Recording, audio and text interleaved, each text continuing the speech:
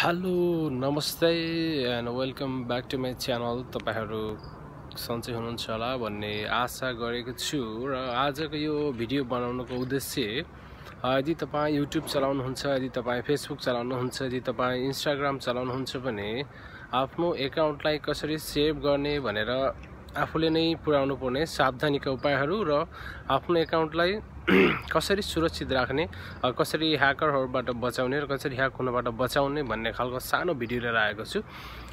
तपाईहरु सम्पूर्ण भनौं अथवा नेपालमा बसेर अथवा नेपाल भन्दा बाहिर पनि रहेर चिरपरिचित एउटा च्यानल थियो चेतन ब्लग, जुनमा चेतन कार्की दाइको थियो भने उसमा चाहिँ विशेष रोल भनेर अब जुन चाहिँ भिडियो आउने गरेको थियो पापा पुगु भनेर दीक्षिता कार्की र चेतन कार्की दाजीको उहाँको बाबु छोरीको भिडियोहरू आउने गर्थ्यो र चेतन ब्लग भनेर चेतन दाइको YouTube चाहिँ पछिल्लो हप्ता चाहिँ ह्याक भएको छ। विश्वभर फैलिरहेको महामारी र विभिन्न देशहरुमा गरिएको लकडाउन यसको प्रभाव नेपालमा पनि परेको थियो र चेतन दाइ पनि काम नगरिकिन त्यतिकै घरमै बसिरहेको अवस्थामा उहाँलाई कुनै जब अफर आयो इन्टरनेटमा काम गर्ने, अनलाइनमा काम गर्ने भनेर उहाँलाई जब अफर आयो, मेल आयो भनौं। त्यसको रेस्पोन्स गर्ने क्रममा उहाँलाई एउटा सफ्टवेयर पठाइयो। त्यो सफ्टवेयर पठाइसकेपछि जब इन्स्टल गर्दै क्रममा उहाँको कम्प्युटर अटोमेटिक ह्याङ भयो। त्यसपछि त्यहाँबाट उहाँले आफ्नो YouTube रिओपन यानी कि फेरि पनि ओपन गर्न सक्नु भएन। यसको मतलब उहाँको YouTube एकाउन्ट ह्याक भयो। त्यही भएर तपाईहरुले पनि तपाई आफ्नो Facebook अथवा Instagram अथवा YouTube जे पनि चलाउनुहुन्छ त्यसमा अनावश्यक आएका इमेलहरु, अनावश्यक आएका फोन कल्स, मेसेजहरु अथवा नयाँ नचिनेको अननोन युजर्सहरुलाई तपाईले इन्ट्री नगराउनुहोस् र अरूहरुसँग पनि नचिनेकोसँग धेरै घुलमिल हुने, त्यसैसँग नचाहिने खालको च्याट्सहरु गर्ने, नचाहिने रुमहरुमा जोइन हुने, च्याट रुमहरुमा जाने, त्यहाँ आफ्नो पर्सनल इन्फर्मेसनहरु छोड्ने, जस्तै नम्बर दिने, इमेल दिने, यस्तो काम नगर्नु होला। र आफू जति नै स्मार्ट छु भने पनि ह्याकरहरु तपाईको अगाडि स्मार्ट नै हुने गर्दछन्। त्यही भएर 500 प्लस सब्स्क्राइबर भइसकेको हाम्रो चेतन ब्लग यानी कि चेतन दाइको ब्लग पनि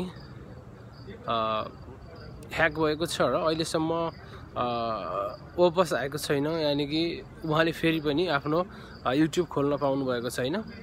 यो सायद अब ह्याकरले फिर्ता दिदैन जस्तो विभिन्न युट्युबरहरु र उहाँको सपोर्टरहरुले गरिरहेको छन् र उहाँले अहिले फेरि नयाँ YouTube पनि खोलिसक्नु भएको छ, जसको लिंक म तल पनि दिँदै छु।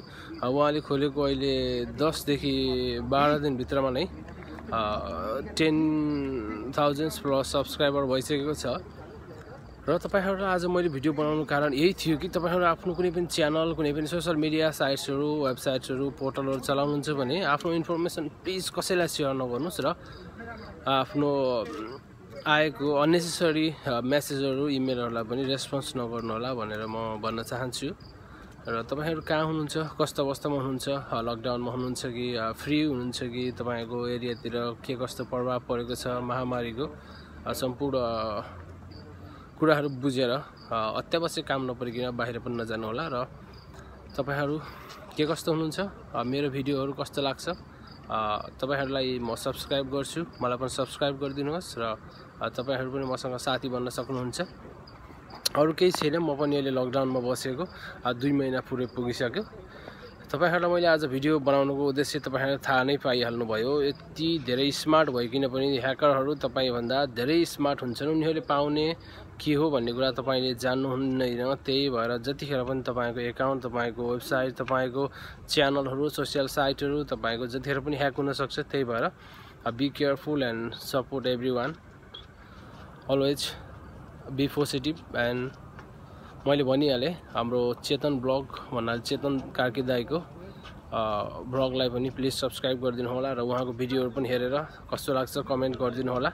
र म पनि एउटा उहाँको सपोर्टर थिएँ, फ्यान थिएँ, तर त्यो आइडीबाट त्यो च्यानलमा मैले कहिले पनि उहाँसँग कनेक्ट हुन पाएको थिएन। अब चाहिँ नयाँ आइडी पक्कै पनि मैले पनि सब्स्क्राइब गरिसकेको छु र तपाईहरुले पनि please do subscribe his channel भन्न चाहन्छु। अरु केही छैन, तपाईहरु जहाँ हुनुहुन्छ स्टे सेफ, घरमै राम्रोसँग बस्नु होला र आउँदो ब्लगमा फेरि पनि हामी भेट्ने छौँ। त्यतिन्जेलसम्मको लागि बाई बाई भन्न चाहन्छु र भिडियो कस्तो लाग्यो लाइक कमेन्ट्स पनि गर्न नबिर्सिनु होला। बाई।